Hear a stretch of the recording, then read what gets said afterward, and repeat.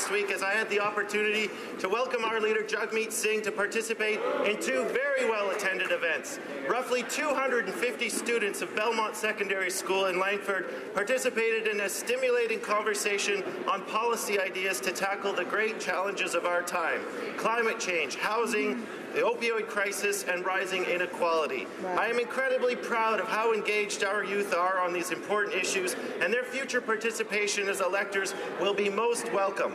Later that evening, I hosted a town hall on supply management in Cobble Hill.